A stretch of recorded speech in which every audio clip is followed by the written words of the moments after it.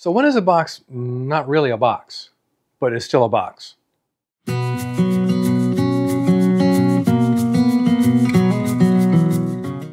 Okay, after that little cryptic intro, I have gotten a commission, not a barn burner of a commission, it's a small commission.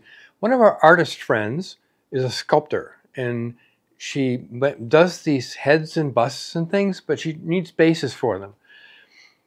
Here's some pictures of ones that she's already had bases made for, but the gentleman's no longer around, I guess. So she'd like me to make some bases for more of her sculptures.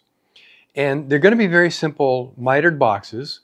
And he made his out of 3/4 inch, but that's really not necessary. I'm going to use 1/2 inch plywood, furniture grade, nice surface plywood. There's a little trick in doing the miters that I'm going to describe that I've learned from another YouTuber. And they're going to be about 6.5 or so square and about 4.5 high, finished for paint. She's going to then paint them. Then I'm going to epoxy armatures into the busts. And then when we're ready, we'll locate where that armature is in relation to the bust so that we can get it in the middle of the base, and we'll drill a hole where the armature is. Makes more sense when you look at it. So first thing I want to do is I want to get one straight edge on here and then cut out all of my pieces in the width, or the height actually, for the sides. And then after that I'll do the 45s, and then I'll do the tops. But the glue method is probably going to be the typical put the blue tape on it, flip it over, put the glue on it, draw it all together, and either clamp or pin it together. Or both. So let's get started by giving myself a nice straight edge on at least one side of this. And it's actually going to be on, if you can see the grain in the camera, it goes this way. Straight edge will be in this side. So the grain goes all the way around now the box. Now it really doesn't matter that much because these are going to be painted pieces. So let's do some table saw stuff.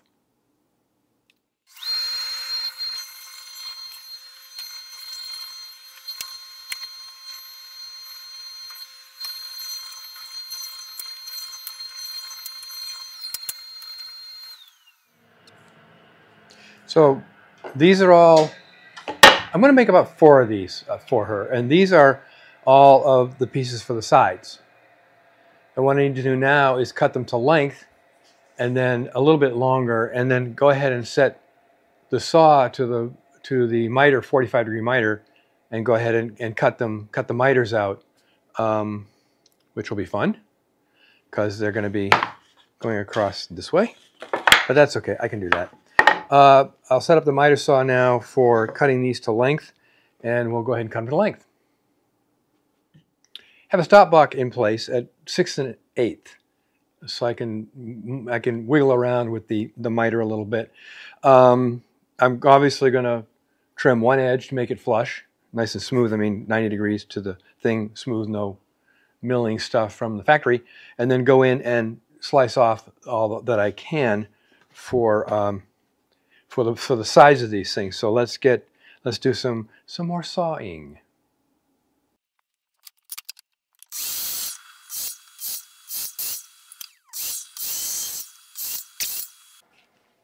Okay, so I've got my sides for 4 boxes.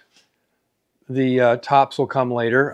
Probably have to get another sheet of plywood to get all the tops out because they're going to be 6 by 6 thereabouts to fit on top. Now you'll see when I glue these together and pin them, there's going to be a lot of glue in there, of course, but I'm also going to put corner blocks all the way around on the inside to give some added strength. I'm not going to use splines. I'm just going to use the corner blocks on the inside. So next thing to do on these is to go ahead and cut the 45s on the ends of each, and one side here for the top. So end for the top.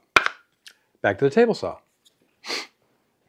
The little tip on miters I learned from another YouTuber is how you set up the saw. Now, chop saw, table saw, it can be the same either way. So if you have a miter joint and it's perfect, as you can see in the camera, you have no gaps in the joint. But if it's a little off, this way. In other words, if you cut it a little shy, you want a little too wide, you get a gap. I'm going to exaggerate that. And it doesn't seal up correctly, and you're kind of having a hard time with that. What you want to do is, and I'll demonstrate that, is go a little shy of 45, so it's kind of, exaggerating again, so it's kind of open to the inside of the box. That means that this joint here is going to be really tight. If you do it just a little bit, the clamps will close that bottom up, that inside joint up really well. So let's go ahead and I'll set up the saw blade now and show you what I'm talking about. Now to set up the saw to make the miters. So I've got my Wixie digital gaugey thing here set to 0. I'll put that on the saw blade. All right, almost 90 degrees. Now we're going to crank it over. Now you can see here it's gone past 45 degrees, and that's what I want. So it'll be open a little bit at the bottom here. The top will be nice and tight of the joint itself. Now I had to adjust my table saw stop for the 45-degree crank thing to allow me to go past 45. It's really simple on this saw. It bolts right under here, but it's just a little difficult to get to sometimes. So that's what we're going to do to make these 45-degree cuts.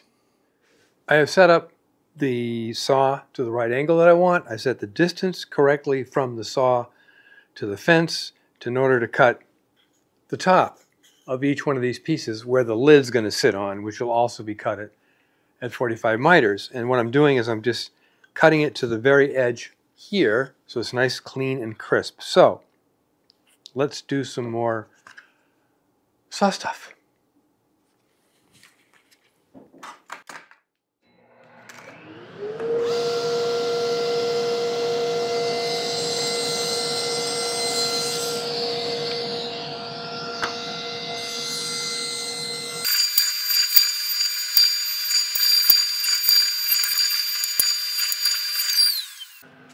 And now for the next setup.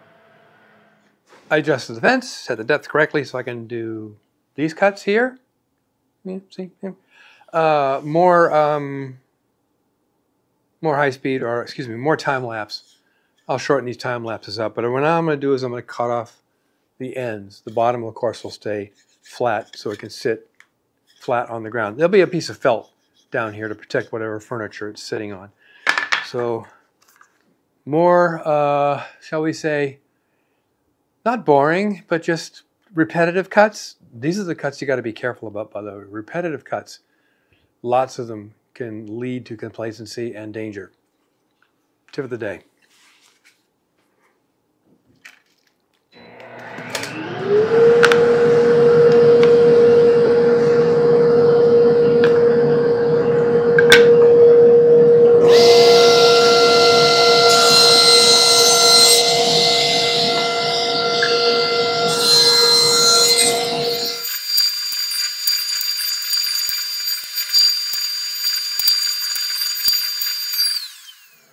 And there we go.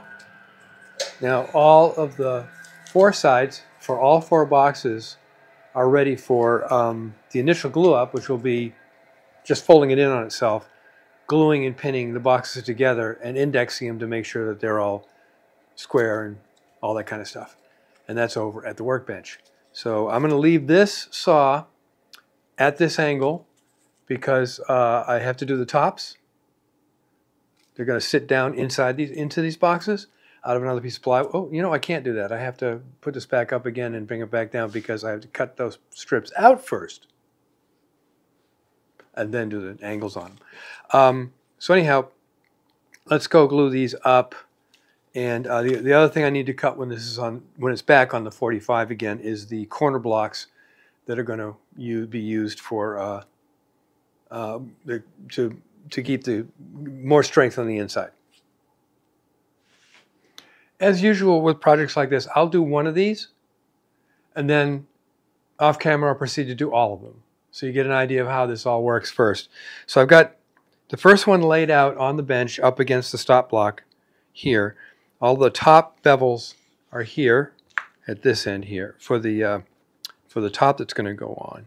So now I'm going to take my masking tape. Oh, I've also got a strap clamp here that I'm going to be using to clamp it all together and then pin it and make sure it's square. What I'm doing is making sure these are tight, relatively tight.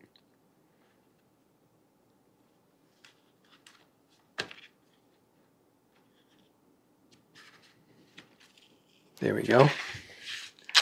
I want it snug. I want the side ends up to snug against each other. So come on down.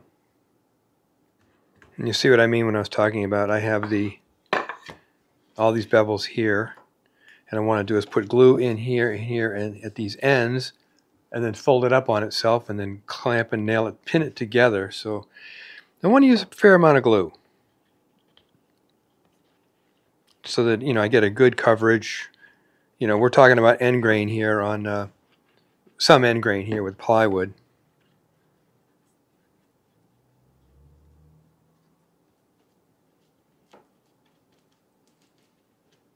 I mean, my workbench is covered in finish and wax, so the glue really won't stick to it.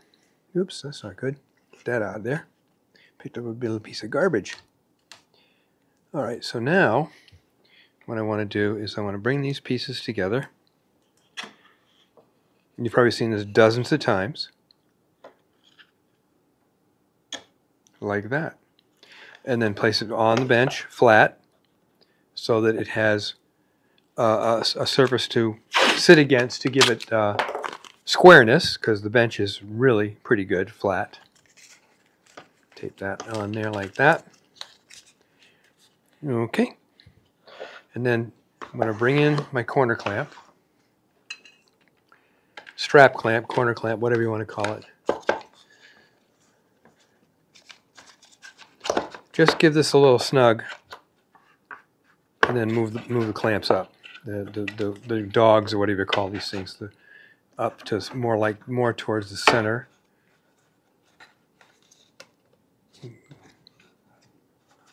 That looks good. Clamp it tight. And now I want to check for square. I know it's a small distance to measure over. Yep. Okay. And then just for a little bit of added giggles. Now I want to double check to make sure everything is as it should be. Double check my square. Yep. Yep, that's good. That way. And get the glue out of the corners, because that's going to be where I'm going to put corner blocks in, and you don't need any glue rising up through the corners there. Okay, there we go. Now we come back when this is cured. I open it all up, and then we start working to doing the top.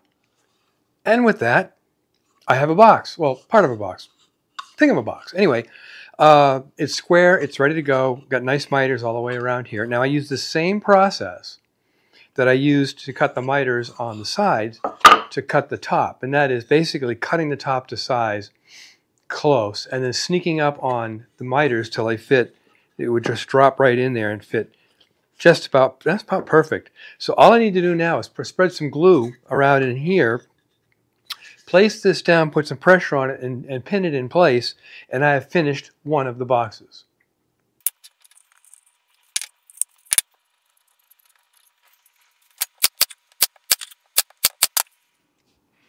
One down, three to go.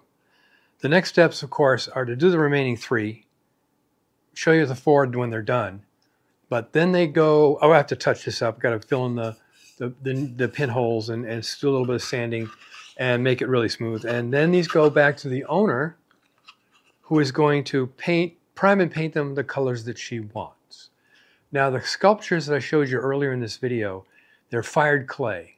I don't know what temperature they're fired at or what their strength is or whatever, but what she and I have agreed to is I will epoxy threaded rod inside whatever's going to go on here. Then we'll index that threaded rod in the top that places the art piece in the middle. And that'll be held in place with a washer and a wing nut. I don't want anything more than hand or finger tight. Putting a wrench on something that's been epoxied into fired clay makes me a little itchy. So let me finish up the remaining 3, and then we'll send them off to the owner to have them primed and painted. Done for now. They are assembled, filled, sanded, and ready for paint and prime. Corner blocks on the inside for added strength and rigidity. They will go back to the owner now, who will prime and paint them. I've offered to prime them for her if she'd like. If not, she'll take care of it herself.